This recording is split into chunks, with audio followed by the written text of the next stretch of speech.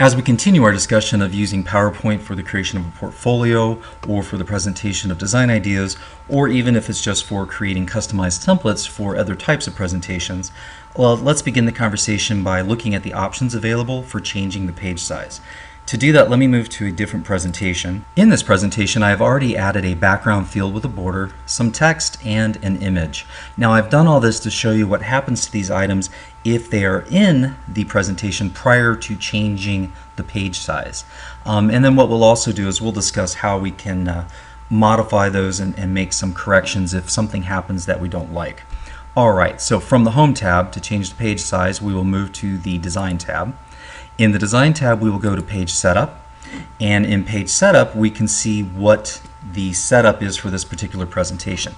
This presentation is currently set up as an on-screen show in a 4:3 ratio, and if you think back, the 4:3 ratio was that of early television sets and computer monitors.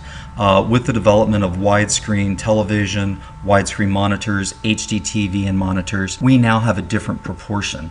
Typically that proportion is going to be 16:9 or 16:10. All right.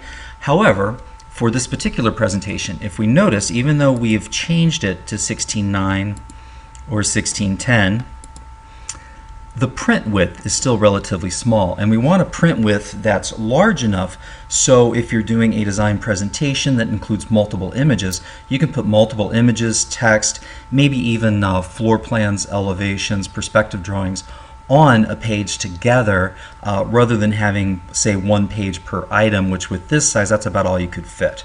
So what we're actually going to do is create a custom presentation, and we're just going to do 11 by 17 because that's pretty common size. It's relatively easy to print at a local copy shop or office supply store that has printing capabilities.